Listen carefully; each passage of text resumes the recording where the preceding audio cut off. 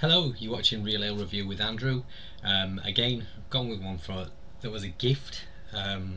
Believe again from Bottle & Co. From local to me, from my brother again. Thank you.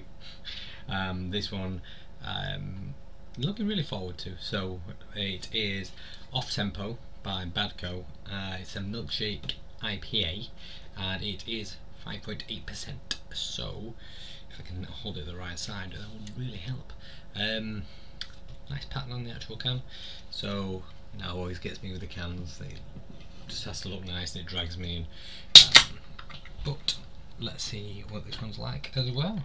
So again, it's another light ale like the last one. I actually tried it the last one, the last video I've just recorded actually, with the honeycomb one.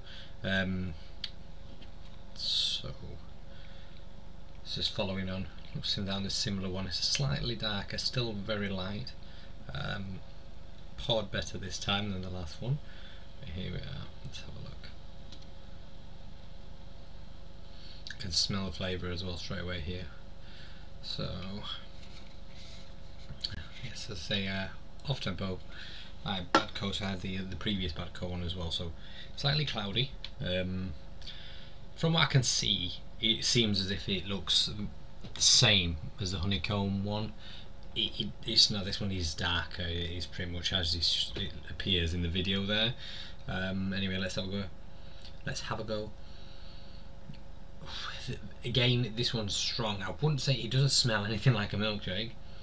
It's very citrusy smells. It smells like the cloud I had from Salt. Yeah, it smells like that. Anyway, let's have a taste.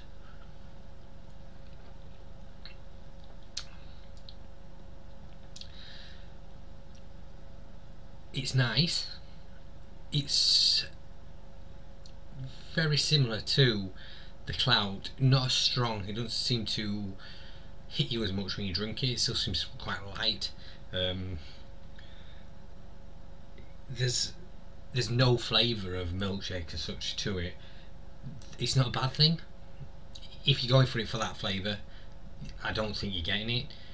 But a beer itself, it's nice. It is a nice IPA.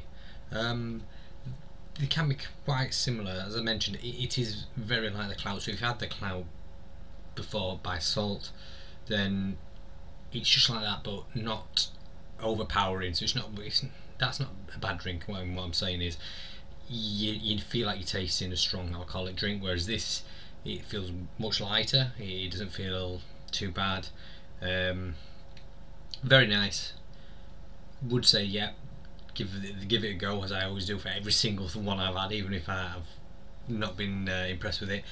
There just isn't that taste, so it wouldn't be something where if you saw that and thought, well, that's dragged me in, I'm going to have it as a milkshake flavour. It hasn't got any kind of milkshake flavour to it whatsoever. So good beer, not really the taste you're expecting. That's why I'm slightly disappointed, not because it's a bad beer, because I was hoping for a milkshake kind of flavour. But it's very nice. It's, for example, when I had a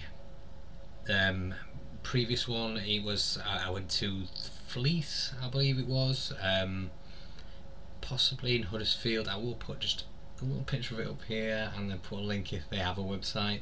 They had a chocolate milkshake on once. It was dark. I think it was a stout, and it was absolutely delicious. It was something where it was just like a milkshake.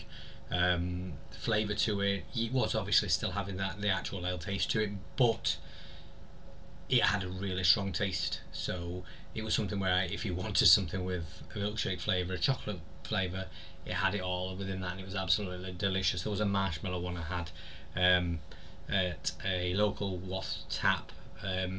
Again, put a picture there. I'll put their website on, or even the Facebook page. And they had one on, it would have a couple of years ago, and it had a marshmallow one, and it was absolutely fantastic, really delicious.